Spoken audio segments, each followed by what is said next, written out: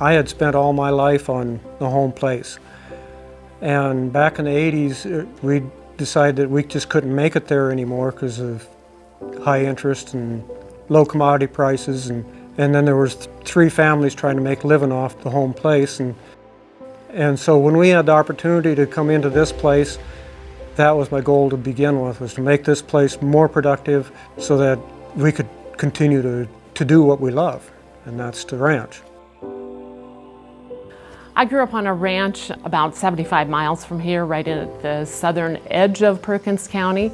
Much different terrain, much different soils, rotational grazing, and a lot of these scientific things were not heard of when I was growing up. We turned cows into a pasture, and they probably stayed there a long time. So when Chuck and I got married and lived on a different ranch, started learning some different practices, and by the time we got here, it was a whole new ball game.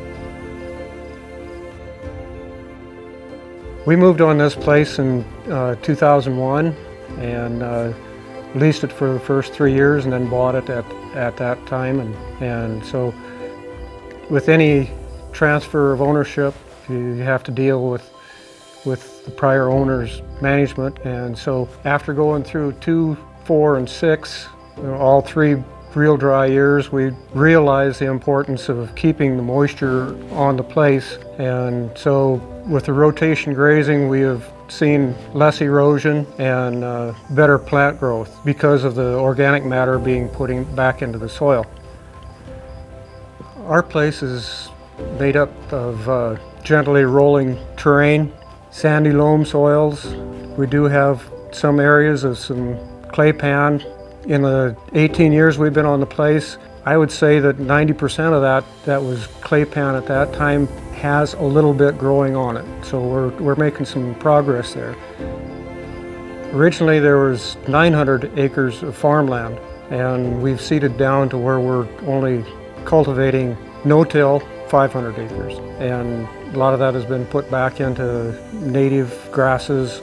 And of course, then we do farm. We've got some corn that we put in yearly, and last year we put in some rye into some alfalfa ground that we terminated.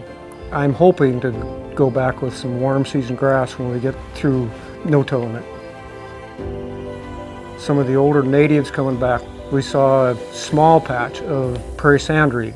We have one pasture that was basically blue grama and buffalo grass, and this year we've had timely rains and kept everything growing and good, and we've seen the western wheatgrass come in and thicken up.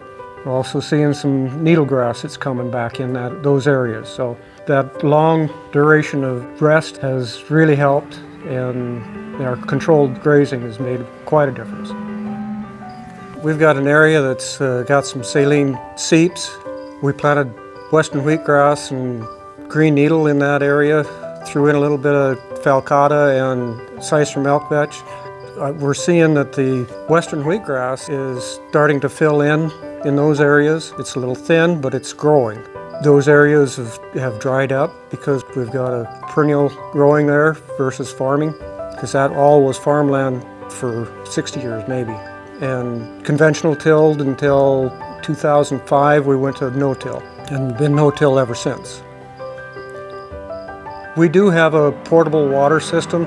I just took a 16-foot steel water tank and plumbed it with a valve. We've got an 1.25 inch plastic pipe, 200-pound PSI that we can drag around. We've got 1,200 feet of pipe on that line. And the cows get used to trailing in. It doesn't have a lot of capacity, but it sure worked well during the summer. We introduced cover crops. We've been doing it for 10 years. I went to a seminar that Jay Furr from North Dakota was speaking, and he said, you know, the best thing you can do before you go from a monoculture to a grass pasture mix is plant cover crops. We've had real good success with that. We've seen a reduction in chemical use and an increase in organic matter in our fields. We took sample for planting corn a year ago, and we were at 3.4 on our organic matter, and I was visiting with Jay Furr about how much fertilizer to use. and that was the first time we used the Haney test. So it was kind of new, and we were trying to figure out how to analyze that test. And he said, boy, he'd like to have that chunk of ground. It was a good test. We were fortunate to be able to raise our 2 kids, Tiffany and Jack, on a couple different ranches. 3 of our grandchildren live very close to us. The other is just a couple hundred miles away. And they're still at the age where it's fun to come out to the ranch and help. They have an ownership in the sheep.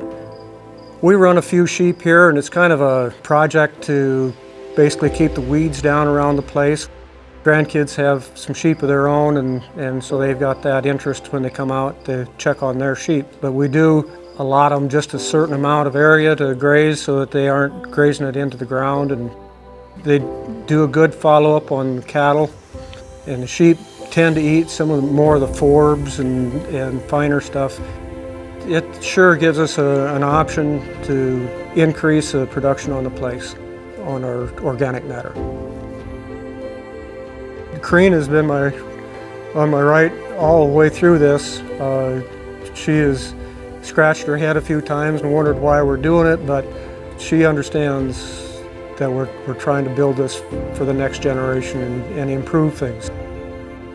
This country was settled back in 07 to 012, 1912. There was periods in there where farming practices didn't regenerate the soil, and we would like to leave this place in better shape.